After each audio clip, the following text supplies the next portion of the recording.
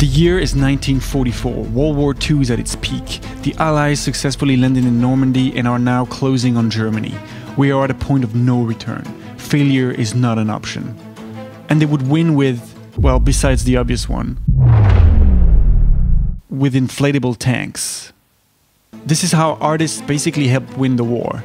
And also, do we still do it nowadays?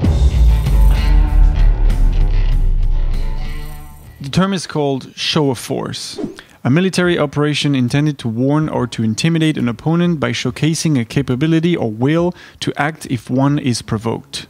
So it's like a dick measuring contest. This is what most of the Cold War was, testing nukes every other day or, you know, getting to the moon. These days they say that the value of the dollar is not even based on what's in Fort Knox, because we're not sure how much gold is in there actually. But instead, it's based on the size of the American army and its arsenal. So a show of force is very important. And you know what else is important?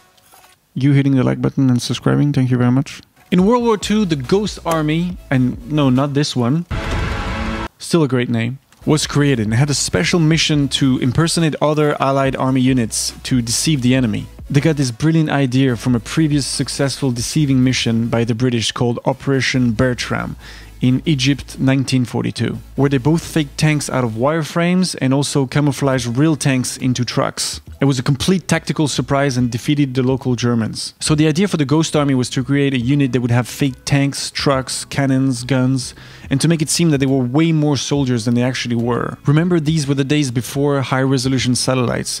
Intelligence had to rely on basic propeller planes with basic film cameras or just people with binoculars. The leader of the Ghost Army was a guy named Ralph Ingersoll, who was a publisher and a writer, a creative guy.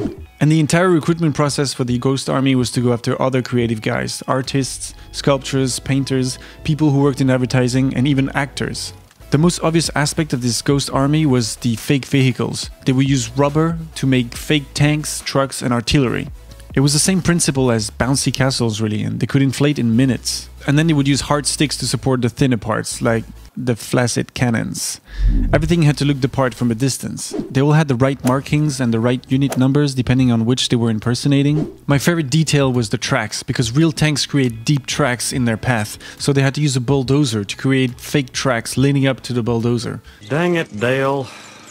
That's genius. The Ghost Army also had to make some noise.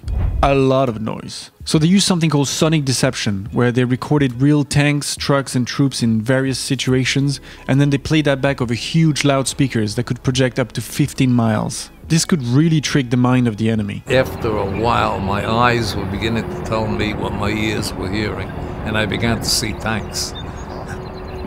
It was absolutely psychologically, it was the most unnerving thing. I would actually begin to see in the dark, see tanks.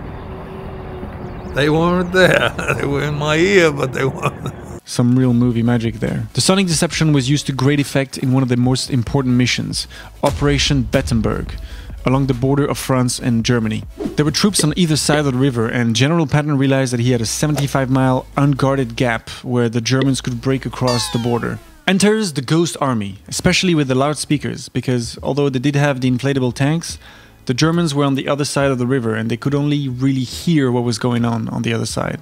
Did you say tanks? What's all this nonsense about tanks? Our OP here reports definite sounds of tanks moving into assembly about there.